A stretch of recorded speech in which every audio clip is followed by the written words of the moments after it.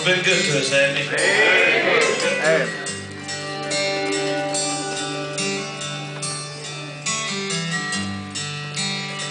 In the beginning, God stood in the stillness.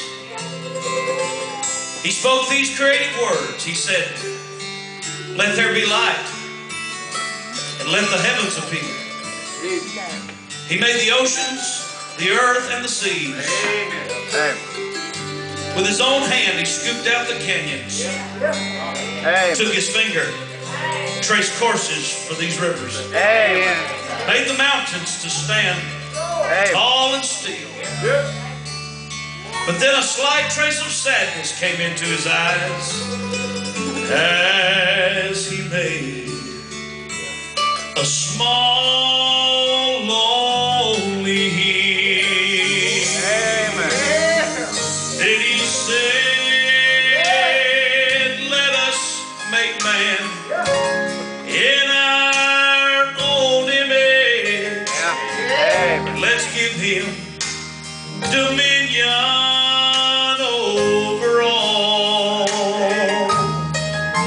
He said, "We'll walk together in the cool of the evening, and I'll help him if he should fall. Amen. But I want him to love me because he really wants to. Amen. I want him to walk with me by his own way."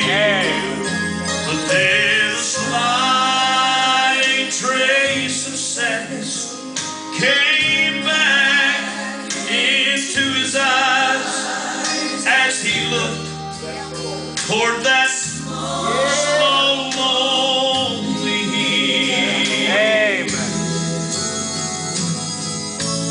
It was late one evening. God came to the garden. He said, "Adam, Adam, Adam, where art thou?" But the birds hushed their singing. In the garden there was silence. You could sense it. That's right. For something between God and man had died.